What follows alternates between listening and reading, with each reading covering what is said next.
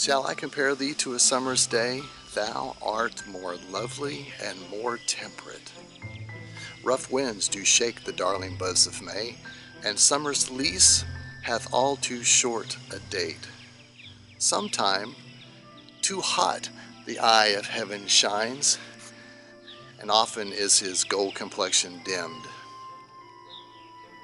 And every fair from fair sometime declines, by chance, or nature's changing course untrimmed. But thy eternal summer shall not fade, nor lose possession of that fair thou owest. Nor shall death brag thou wanderest in his shade, when in eternal lines to time thou growest.